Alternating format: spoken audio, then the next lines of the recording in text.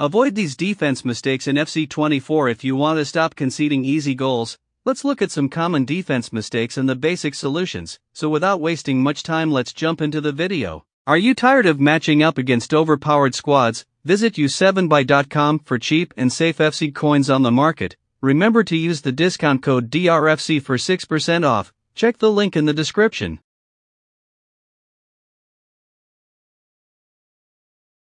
One of the common mistake average players make is delay in player switches. If you don't eliminate this mistake you won't improve your defense.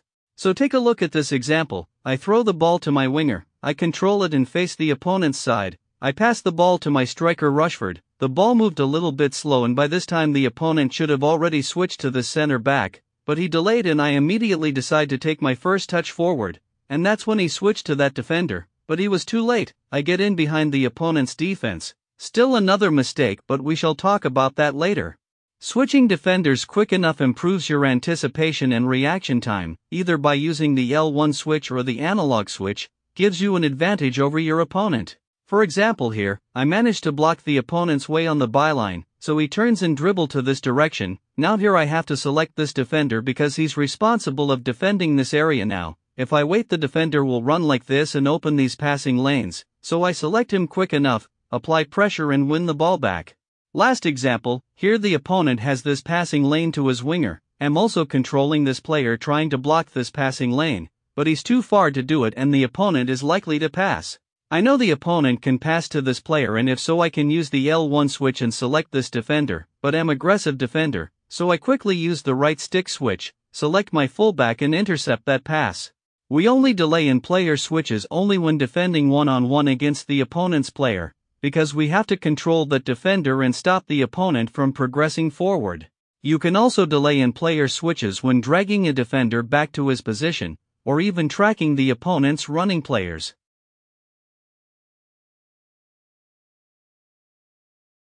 Another common mistake is overcommitting, unless you're an aggressive defender and you know what it means to approach aggressively.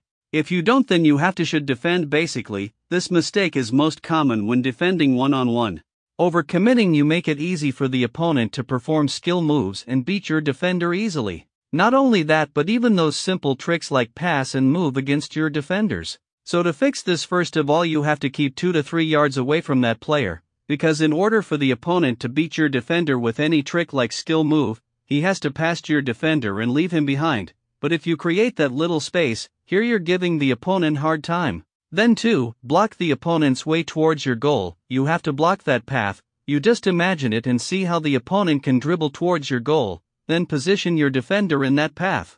Lastly is to use the jockey system, the L2 and R2 for speed jockey, and L2 for slow jockey. Here the defender moves very reactive and it's easy to change directions. Another mistake is to spam tackles. Some players press the tackle button in a position where the defender cannot tackle the ball, and that defender performs the tackling animation, making easy for the opponent to move freely and create something.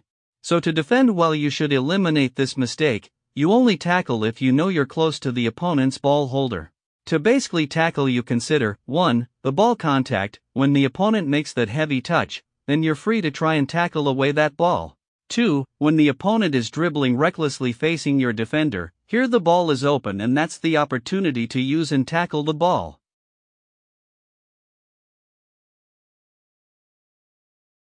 The most common mistake average players make is to drag defenders out of positions, weakening the defense shape. Here it's hard to defend without open spaces in your defense.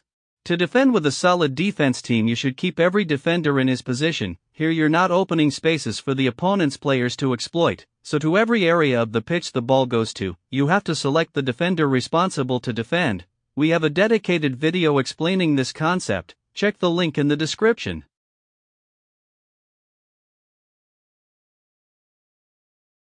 To Diaby. Opportunity to deliver the cross. And Bellingham.